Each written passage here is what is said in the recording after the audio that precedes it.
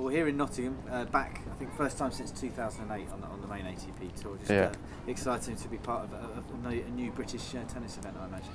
Yeah, it is nice to bring it back to Nottingham. I've never actually played the event. I played the last 2 years in Eastbourne when it moved to Eastbourne, so it's nice to come back to Nottingham. It's closer to home for me as well, so my family and my parents are happy because it's only like an hour's drive to come and watch me. And how are you feeling about your game at the moment? I know that sort of a good run out of Roland Garros and coming through qualies and getting there that match against Kyrgios. How are you? I mean, obviously the clay to the grass. I might ask you about that in a moment, but just how are you feeling generally about your game at the moment? Yeah, I mean, in general, my year's been pretty good. I've been reasonably consistent. I mean, there's been a few matches there where it's been tough, but that's going to happen in the year. And but generally, I've been pretty pleased. You know, it was unlucky with, like you said, with Paris. I felt I was playing really well, and it was unfortunate I had to pull out with an ab injury.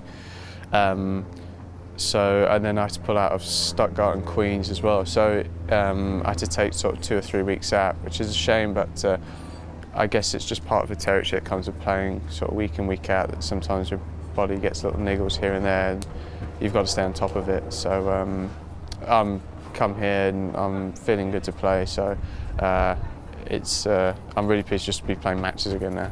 I mean, the grass court season is always gearing up to Wimbledon, so it's all about feeling comfortable on the surface, getting matches in, feeling match tight. So this is a great opportunity this week in Nottingham to do that. And you're part of a very exciting field here. It strikes me as some youngsters like yourself, Zverev's here, Dominic Thiem, guys who are really sort of breaking through, and as well some quite established, well, very familiar and kind of intimidating guys, I guess, on the grass, like Lopez, Simon and others. It's nice to have that mix, and a sign that the sport is really in a healthy state. Yeah, it is. I think men's tennis is in a good state. As you said, the field is mixed, and that's what happens when you sort of get onto the tour. You get the sort of guys like myself who are young trying to come through, but then the way sort of the game's gone is the guys are playing a lot longer now. You're seeing guys in their 30s playing, so you know, it's guys that you could be playing. You could be 19 and you're playing a guy that's 31. That's just the way it works, and both have you know, advantages and disadvantages, i.e. maybe physically or experience. So it is, I suppose, for the spectators, it's good to watch.